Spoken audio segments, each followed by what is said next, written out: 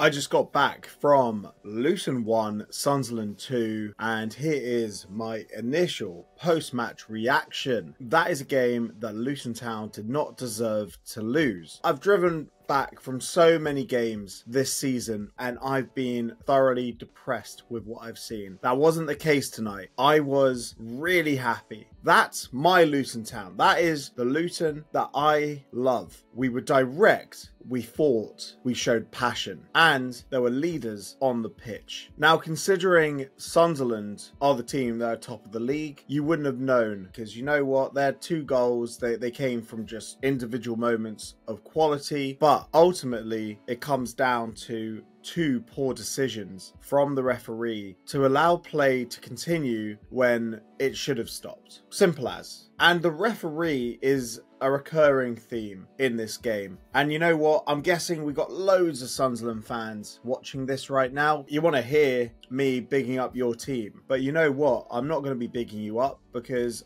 I think your team were terrible. You couldn't live with the direct style of play that Luton were playing, and you needed the referee to bail you out time and time again. Let's look at the first goal. There was a foul.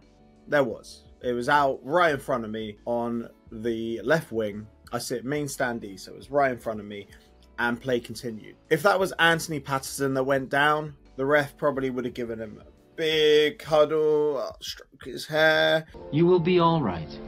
Oh, Anthony, you all right? Are you all right, mate? If that was Luco 9, that was Chris Metham. Come on, that Chris Metham thing in the first half. You know, Luton were pressing high. Luton were having a chance. We had a shot, and then Chris Metham's down, and then the ref blows the whistle, and it made no sense. And then the ball goes back to Sunderland. There was a lot of poor refereeing decisions in this game. But you know what?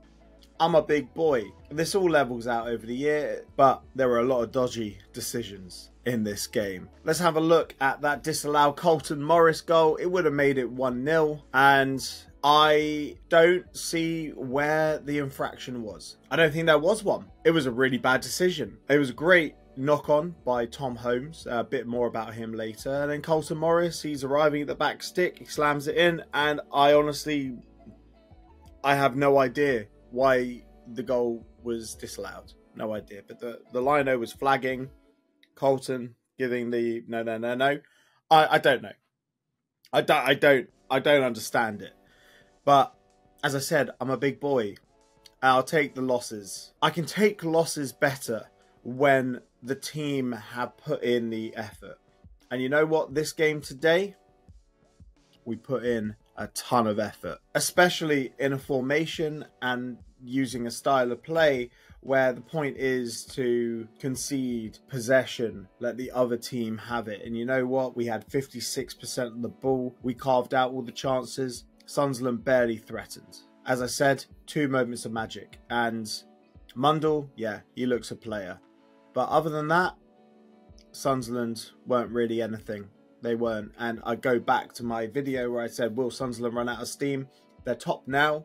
I don't see Sunderland staying at the top. It's essentially Leeds, Sheffield United, perhaps Burnley that will finish top 3. Sunderland, most likely playoffs, because they have a lot of game management, shall I call it, where they can disrupt the momentum, they disrupt the play, they go down with injuries. But the reality is they have some talent in the team, but I don't see them challenging for the title. Right, enough about Sunderland. I want to talk about Luton Town because I got my Luton Town back. I'm so happy. And there were performances all over the pitch today. I want to start with Tom Holmes. Oh my God, Tom Holmes. Written off by pretty much the entire fan base before he even kicked a ball in competitive football for Luton Town. And he looks a player. He's so big. He's so big, but at the same time, he's so mobile. And he's so good with his feet. He has to start for me. He was so good. He's a leader.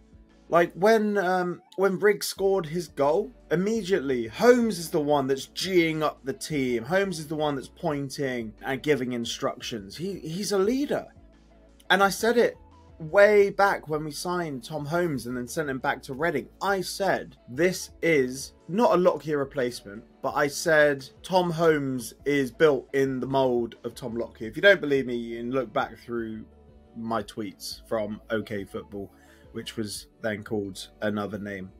But I did, because I could see that from him. You don't play over 200 games for Reading from the age of 20 without having something about you. And I was so impressed with him. What a player. Wow. And a big shout out for Elijah Adebayo. The performance today, it's completely different having Carlton Morris up top with him. It's so different because the press is symmetrical. It's not just Elijah running from defender to defender to defender. They press together. And then you have a third man in midfield that runs through as well and completes the press. And he signed off with a goal. And what a goal. Classic Elijah Adebayo. It was tremendous. It was so good. I'm so delighted that Elijah is off the mark. And I'm so delighted that the crowd, and oh yeah, the crowd today, so loud. Always behind the team. Even when we went behind, they were so behind the team. It was just, the Kenny was fantastic tonight, and it felt like after that Watford game we got the team back, we got the belief of the fans back. It was sensational being there today. But Elijah, I'm so delighted he's opened his account. I've always backed Elijah, I always have. I've been laughed at for it. I even when he had his dry patch this season and people have said, get Elijah out of the team, I always knew that he needs someone with him because he just looks so isolated in the style that we play. But tremendous today. He was absolutely sensational. I'm not really about criticising this performance from Luton because I think it was a tremendous performance. It's just really hard playing against 12 men. It's really hard. And you can see it all come to a head at the end when there was that absolute ruckus right at the final whistle. The result's the result. The way we played, I am so confident that if we keep doing this and nothing gets changed, maybe the personnel can get changed, but providing the way we're playing, we're not trying to dominate possession. That's the funny thing. When you play a system where possession is really important, you end up just sucking at it, not retaining possession, not completing your passes. Whereas now we're playing a system where possession is nothing. We don't want the possession. We don't want the ball. We want the other team to have the ball. We just want to fire long balls upfield. And we ended up with more possession in this game, which is crazy. Absolutely crazy. But I guess it's like when you're not looking for something, then it's right in your face. That's the weirdness of football. But everyone in the back line did a job today. Hashioka, yes, was he at fault for the Mundle goal? Maybe, but you know what? We've seen Mundle do that a lot this season, the cut in. And at the end of the day, Hashioka, he's a right-footed player. Mundle, he cut in on Hashioka's left foot, and it was a good finish, wasn't it? It was, no complaints there. But I think the back line of Holmes, McGuinness, and Hashioka, they did a job today. They were great. And Hashioka, wow, he wins a lot in the air. And McGuinness looks like he's found his feet. And there's a lot more to come from this team. Like now we can go to Coventry and we can actually be optimistic. If we play like this, I have no issues thinking that we will get a result at Coventry. Yes, Coventry have been struggling. They make mistakes at the back, but I think we should be absolutely fine in that game. I know that's the kiss of death, isn't it? We'll be absolutely fine. I don't want to jinx it, but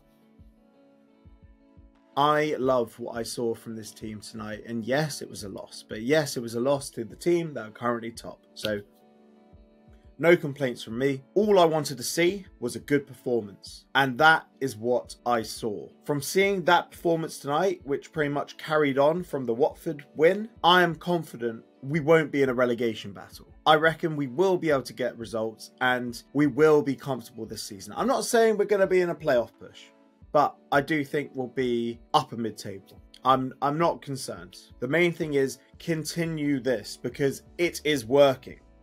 And yes, I have been critical about the system in the past because the system wasn't working. We were trying to be something that we weren't.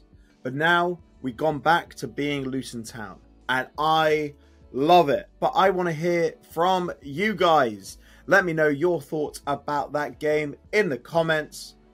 If you're a Sunderland fan, are you always that rubbish? If you're a Luton fan, let me know if you were happy with what you saw regardless of the result. If you love Luton Town content, please remember, like this video and subscribe for even more Luton Town content. As always, on to Coventry. Come on, you Hatters.